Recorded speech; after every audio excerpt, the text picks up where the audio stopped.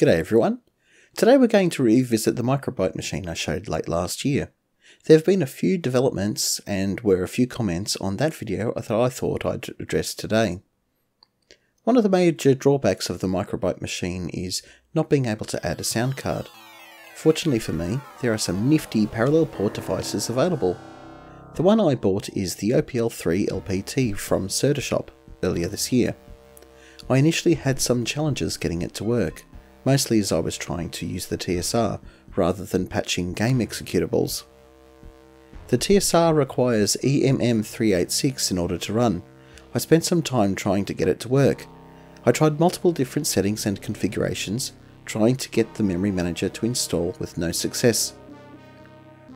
I suspect it could be the version of MS-DOS that's on this machine, which is a specially modified 3.3. At this point I could have tried a boot disk to boot something newer, but I thought I'd try out the executable patcher that you can download.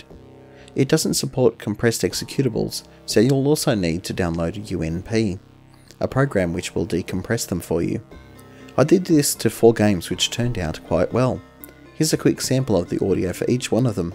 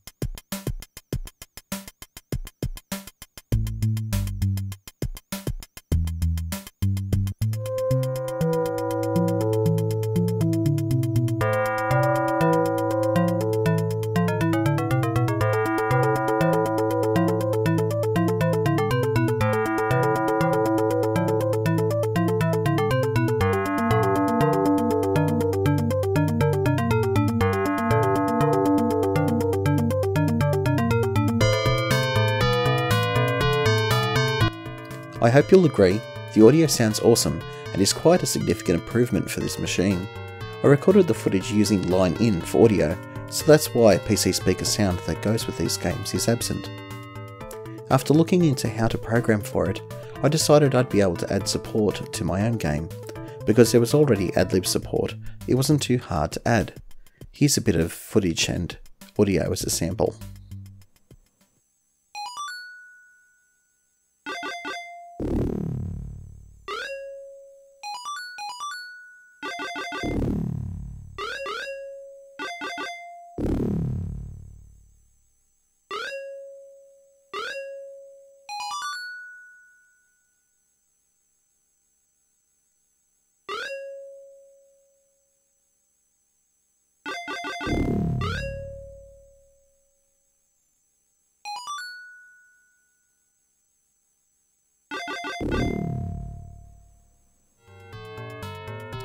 Another issue I've had with this computer is the poor capture quality, which has been quite mysterious to me, as the same setup doesn't have jailbars with other hardware.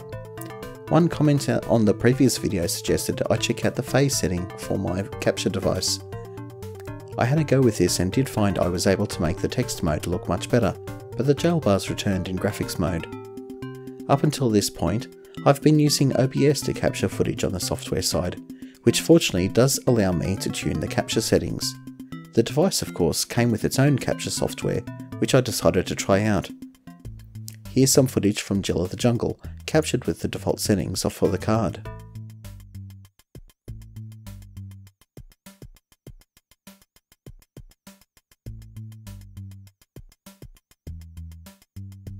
Using this old software seemed to give better results, but the reason for this is the old encoder essentially dropped the jailbars, which still appear on better codecs.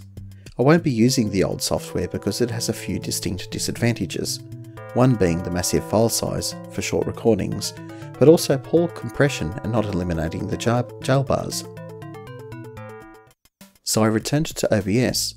I found that I basically needed to retune the settings for each graphic or text mode, with the phase making the largest difference. I've not been able to completely remove the jailbars, but it's possible to improve this image somewhat. Something I noticed that may be the reason for poor capture in Commander Keen is the screen border.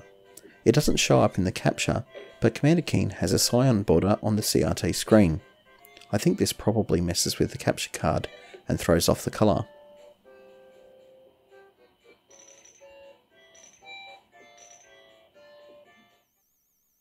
A few people had some comments about the possibility of increasing performance. I gave a few things a try, such as setting address ranges to shadow in the BIOS and trying Trident driver software, but nothing seemed to make any difference. I did stumble upon a config.sys setting that allowed this special version of DOS to use some of the high memory area for the stack's buffer and files. It also seems to load HighMem there. This saves a bunch of conventional RAM, making it a bit easier to run some software. On the other hand, it makes no difference to performance. I was hoping I could get the Trident software to help with the poor display for Commander Keen, but there wasn't anything that helped. There is a possibility that the software for adjusting the Trident CRTC may improve the capture quality I'm getting. I need more time to do some trials and to figure out how this software works. That just about covers everything I intended to look at today. I'd like to thank anyone who commented with suggestions for improvements. Adjusting the phase on the capture card in particular worked quite well. If you're new, please like and subscribe. Thanks for watching, and I'll catch you next time.